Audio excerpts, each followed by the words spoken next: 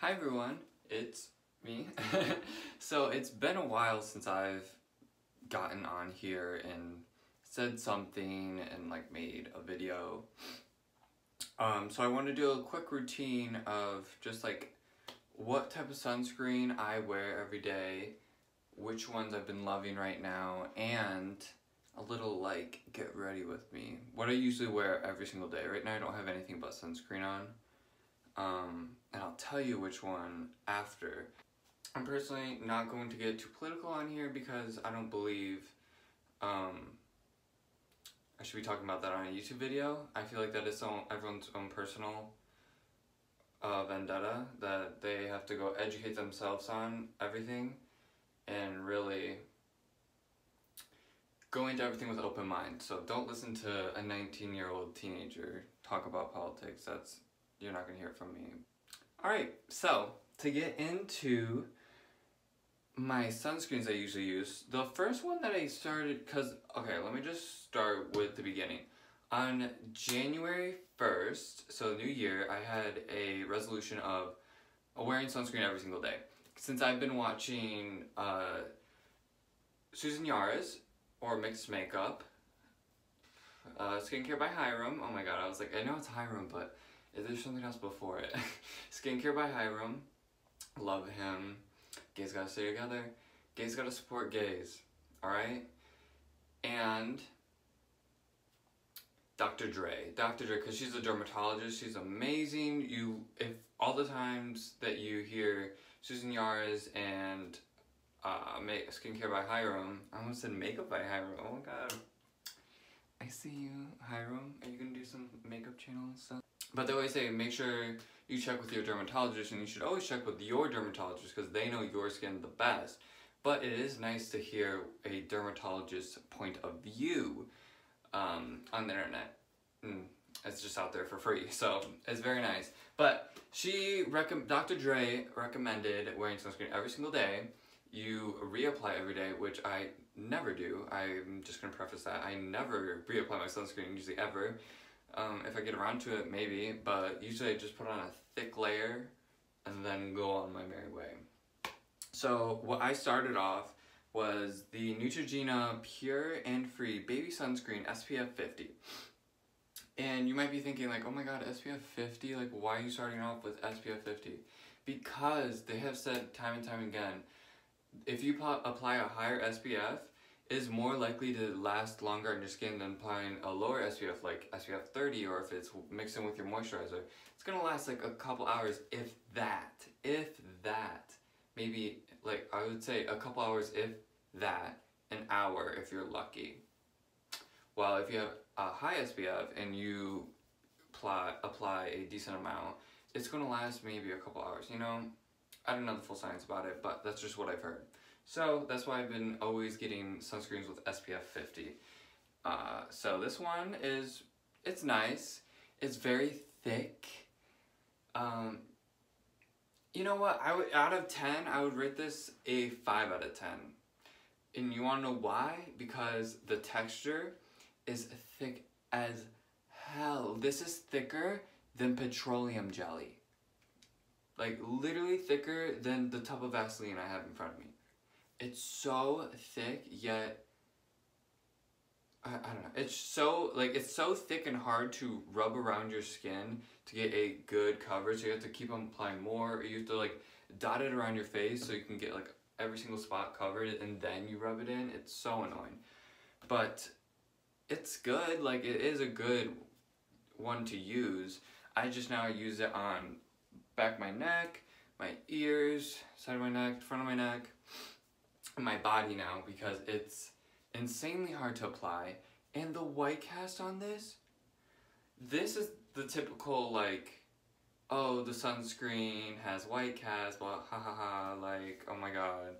This makes me look like gray, like really gray and super greasy. Like, my face has been dripping in water. So yeah, 5 out of 10, because like you can powder it down.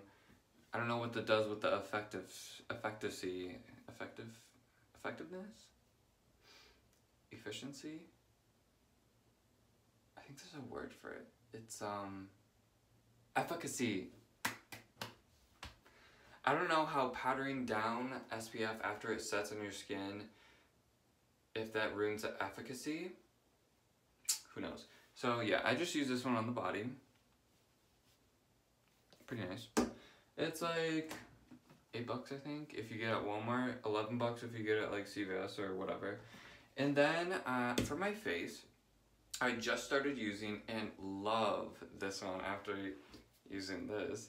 This is the Neutrogena has a shit ton of sunscreens, just letting you know. So I bought a lot of Neutrogenas, but there's another one that's not Neutrogena, and it's not really that well known of a brand, at least to me personally, but I saw it at Ulta.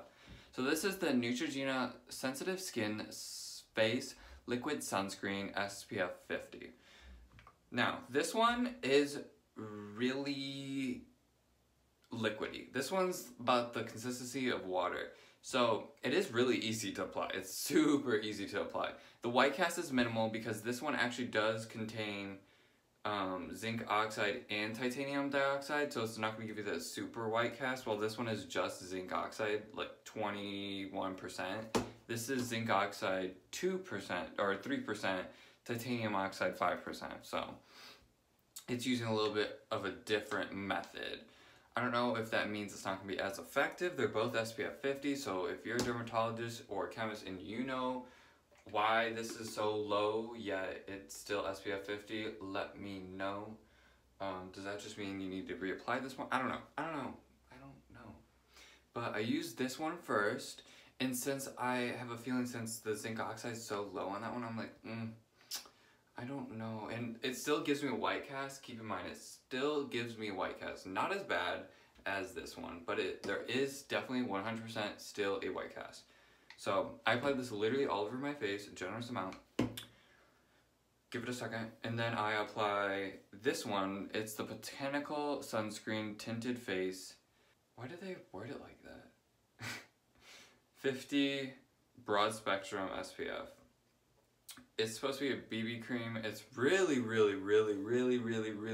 light coverage. Like, I'm talking about its main goal. I use it to begin with. Hello?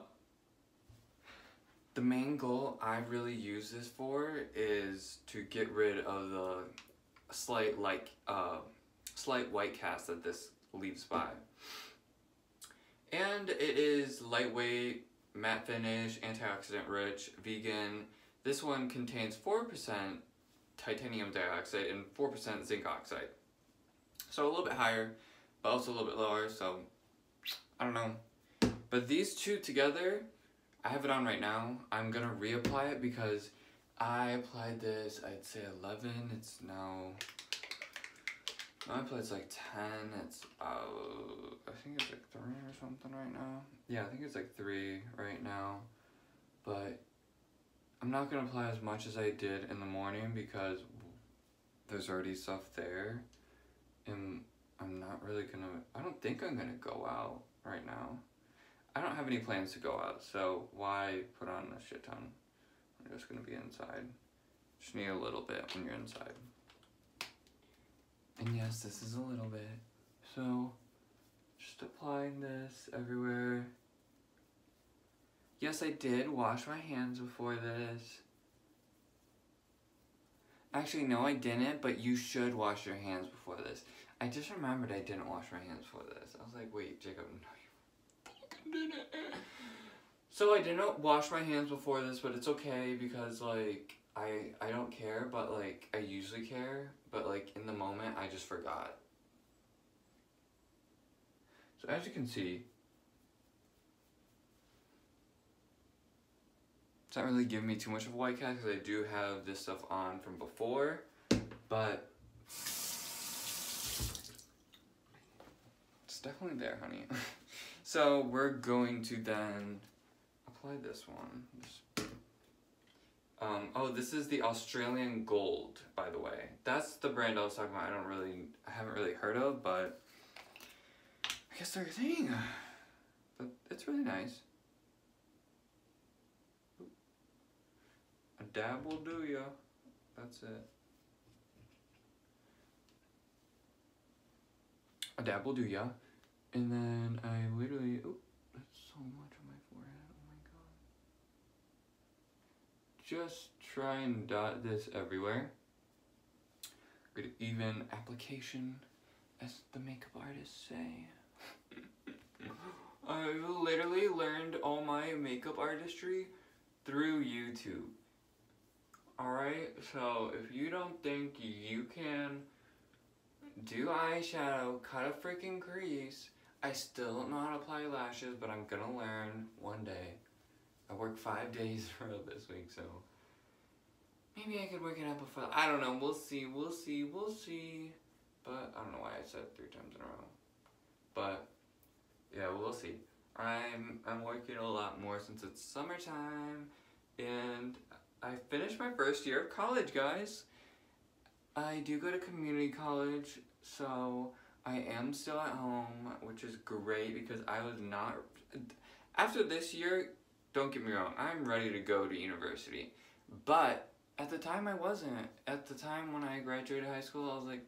Or even right before that, like a couple months before, like even second semester, I was like... So, yeah, it's just nice that I know that I made the right decision. Kind of, because the advisor situation at the community college I went to, I was warned they were bad at first. Oh my god, during Corona, they were even horrible. They were even worse. Even horrible? English, buddy.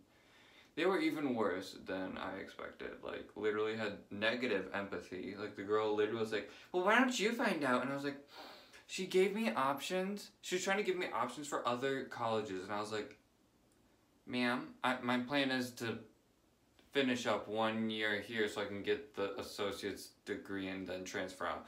Why are you trying to put me, like, get me to go to another school? I'm so...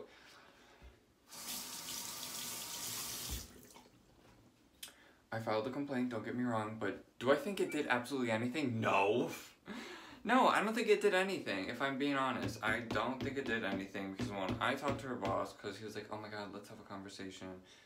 Because I was like, this is the second time this has happened to my family. This has happened to my older brother, like the exact same situation where recommended one class, and we're taking one class that didn't really count for anything, but they told you at the time that it did, and then they try to tell you, well, I put in my notes that I said this, and I'm like, well, honey, here's the thing, you didn't say that. You could have put it in your notes, and I don't really care what you put in your notes, but I would not have chosen a class that you didn't already pre-select for me. So why would one of the pre-selected ones from last semester... It's my cat.